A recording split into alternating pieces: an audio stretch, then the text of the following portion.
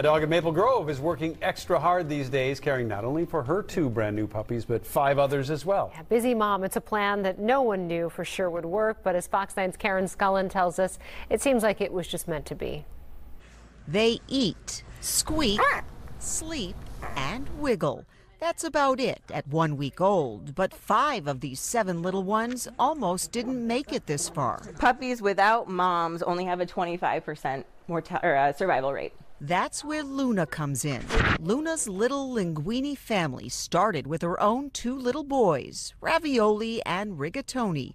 But shortly after, they got 5 sisters. The girls are actually definitely the most feisty of the bunch. Bucatini, Orzo, Ziti, Trophy, and Risotto. The 5 moved in after the family that had their mother didn't want her babies and gave them up.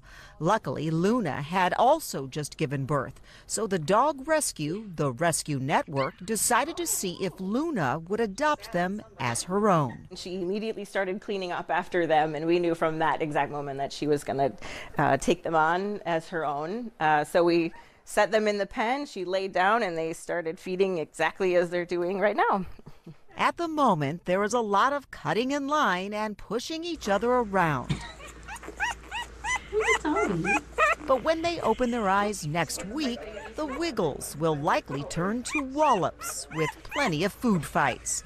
But in 8 weeks, they will likely go to new families ready to pick up where Luna left off. We know we can't save them all, but if we can make a small dent in the lives saved and frankly helping build out other people's families, that's why we do it. In Maple Grove, Karen Scullin, Fox 9.